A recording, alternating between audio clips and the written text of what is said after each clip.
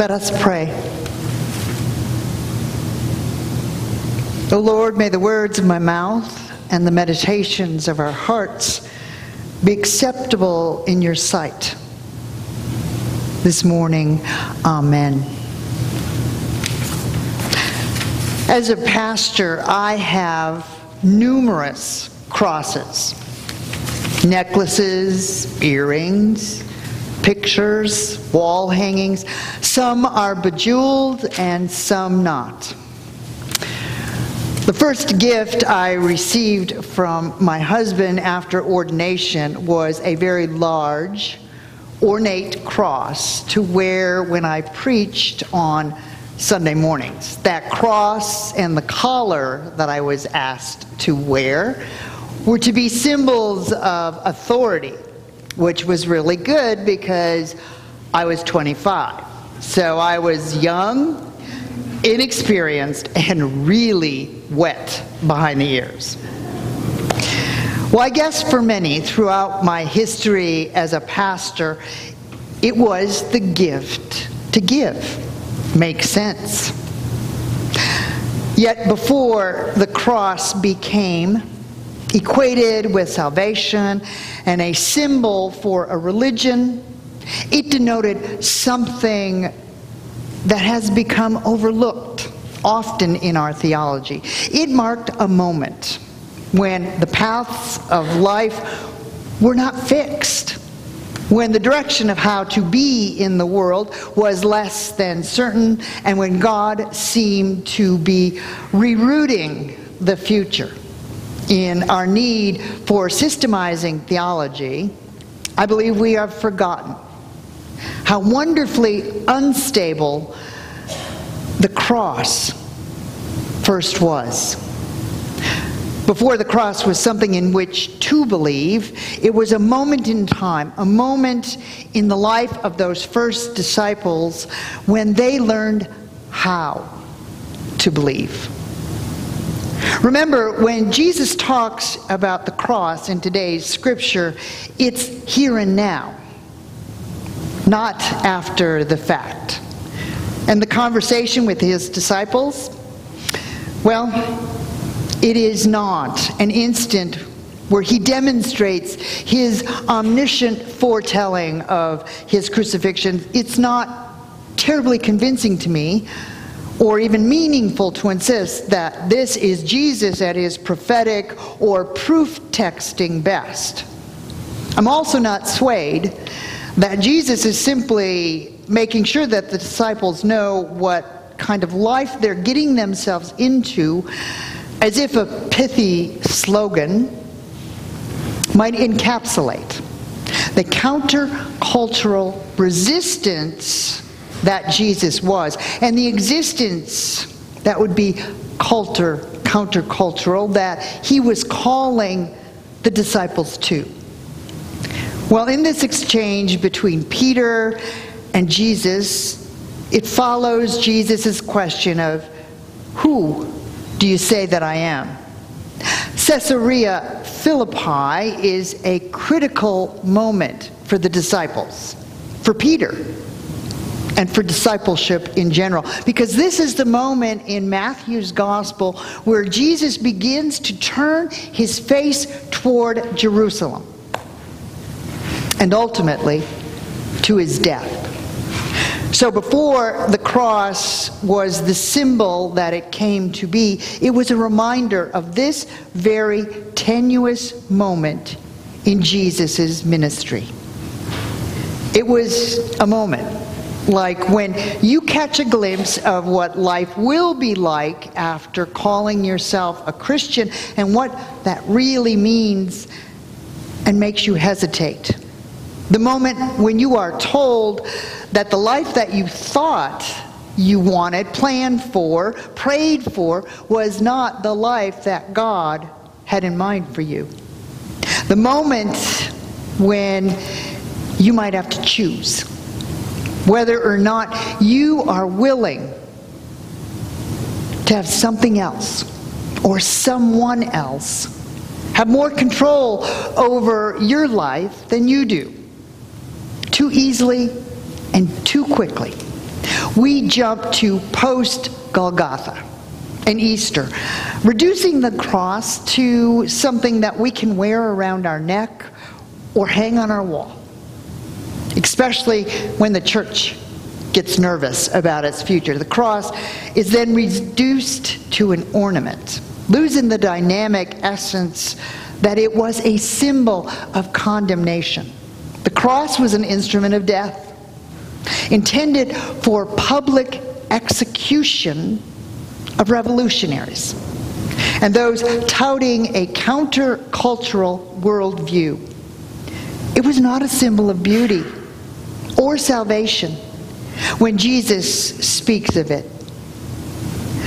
We need to recapture the meaning of the cross, not as a symbol of our identity as Christians, but as a reminder of that moment in time when our identity as Christians was called into question, perhaps at stake or even in jeopardy. And I believe that that time and that place is now. We're in a time and a place when we wear a cross not just to show the world who we are, but to remind ourselves of who the world needs us to be. Before the cross signified salvation, it was an instrument of condemnation. It was a sign of what happens when power is crossed and when we choose to embody a different expression of power. It means the willingness to stand against power that would silence and oppress, the insistence on speaking up for those who the world would crucify, the courage to call a thing what it is. It means the resolution to renounce those systems and institutions and leaders who choose themselves over others, who eschew community for the sake of their own betterment, who laud their crosses as a mark of their own works and not as being a blessing to others. Networks, nuns on the bus, have driven thousands of miles across the United States to prophetically speak out for justice and advocate for adequate federal policies. Well, during these journeys, the nuns on the bus encountered thousands of activists as they called for the creation of the common good. The Nuns on the Bus movement is an example of speaking truth to power and bearing the cross that results from that act of resistance. In 2012, that's pre-Pope Francis, the Vatican reprimanded this largest group of Catholic nuns in the United States, saying that they had focused too heavily on issues of social justice, while failing to speak out enough on issues that were crucial to the faith, such as abortion and same-sex marriage. Well, in a report that was issued from the American bishops in 2012, church leaders accused these nuns of promoting radical feminist issues and challenging key teachings on homosexuality and male-only priesthood. An archbishop and 2 bishops, all of them male, were appointed to oversee the nuns. To me, it's quite puzzling that our work with the poor, which Jesus told us to do in the gospel, would be the source of such criticism, says Sister Simone Campbell, who is the head of this Catholic social justice group, which was harshly criticized in the report. The rebuke comes as the so-called war on women had become a key issue in the White House. And these Catholic nuns had opposed the bishops by supporting health care reform law that included a contraceptive mandate. Well, Campbell says she believes that the Vatican targeted her group because of their support of health care for all, their lobbying work for those oppressed by public policy, and their work for immigrant rights. As Campbell says, they like it when we just do service, but don't have ideas, don't have questions, don't have criticism. The majority of the nuns on the bus have been excommunicated by the Catholic hierarchy. The cost of bearing the cross by putting their faith into action. The cross is a symbol of the certainty that release of the captives is a past, present, and future reality, and that future depends on our choice to carry the cross of Jesus, the cross of resistance, not the safe crosses of our own making.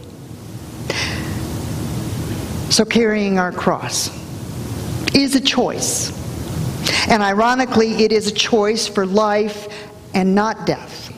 It is a choice to live counter to our culture, to live in resistance to all and any that are death dealers in our world. But here's the challenge. We tend towards saying the cross is a choice for life because it leads to resurrection. Yes and no. Yes, this is what God has done. Undone death for the sake of life forever. But no, if that reality has no bearing on our present.